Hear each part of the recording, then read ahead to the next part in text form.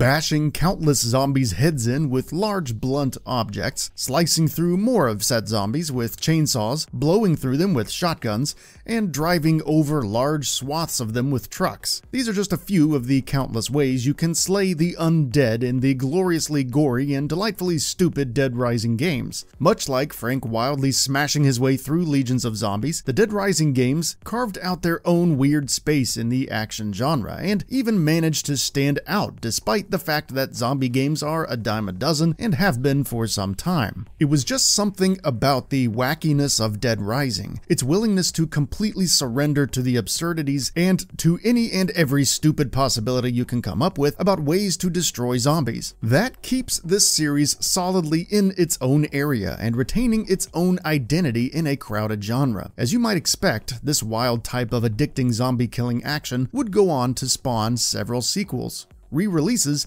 and even a couple of movies. Yet, as a franchise, it now seems dormant. With the latest game in the series being released back in 2016, we haven't heard much from the creators over at Capcom about a fifth entry or really anything at all for the series.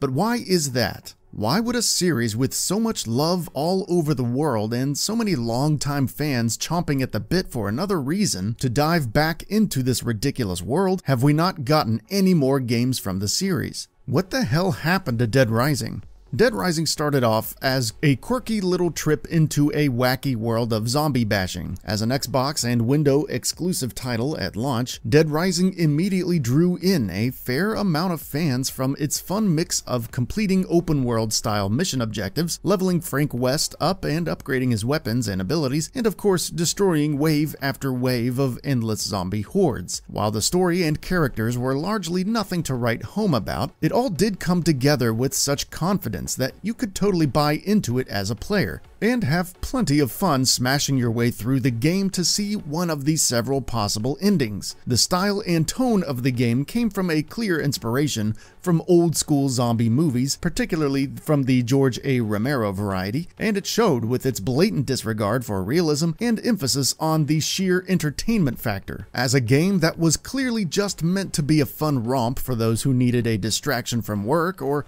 perhaps a bit of an outlet for some aggression, it actually saw more success than it was likely bargaining for. While most sillier games of Dead Rising's variety tend to get lots of 5s or 6s from the mainstream game reviewer community, this game would see lots of 8s and 9s for the most part. Only a few complaints about how vulnerable Frank is while using the radio and a few other small things were mentioned, but all in all, Dead Rising was a hit. It would be a few years before Dead Rising 2 would land on store shelves, but the wait would be worth it, as Dead Rising 2 largely just built on what the first game got right and added a little bit of its own flavor on top of it, with a new character and a new story set several years after the events of the first game. Of the most notable changes, Dead Rising 2 would introduce an online co-op mode and a much deeper weapon creation system where the players could customize their own weapons at a level that had not really been seen in that genre yet. This, combined with noticeable improvements to the AI, made Dead Rising 2 what many thought was a pinnacle for the series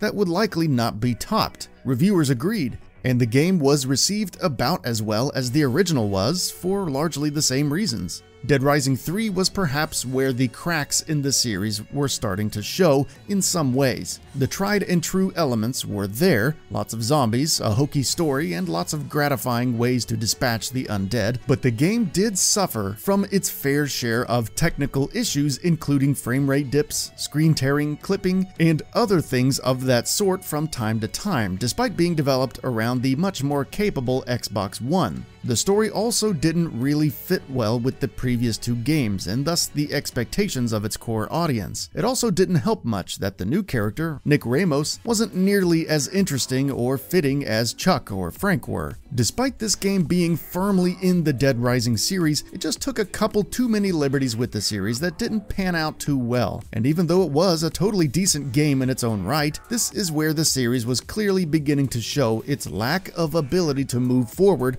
with worthy sequels and grow with its audience. Dead Rising 4 would continue down the dangerous road of not evolving in any meaningful way. Again, the most important elements were there with fun weapons, hordes of zombies, and a multiplayer mode. It even appeared to return to a somewhat more colorful visual style of the original 2 games, and even brought Frank West back to drive the back-to-basics concept totally home. Interestingly, the story in the 4th game could be the best in the series, and many of the additional side stories and collectibles added more replay value than perhaps any game before it. However, Dead Rising 4 did get in its own way yet again with some technical issues and the removal of some long-time elements like the timer. There were also some more bullet-spongy zombie varieties added, whose inclusion seemed to go against the mentality of the previous games that were fun because of the ease of slaughtering many zombies at once. As a result of these minor missteps, Dead Rising 4 would sell roughly half of the 2 million copies that Capcom was aiming for, and that is how you kill a franchise.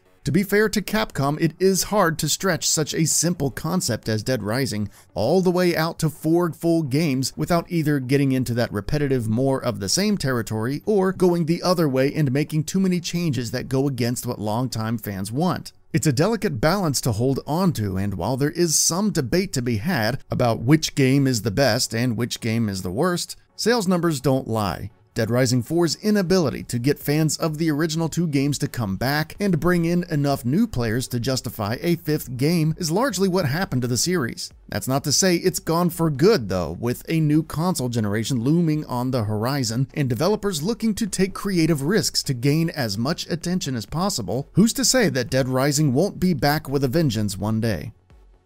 That's it for this video. If you enjoyed and would like to see more, feel free to hit that subscribe button and hit the notification bell to ensure you'll be notified when new videos go up.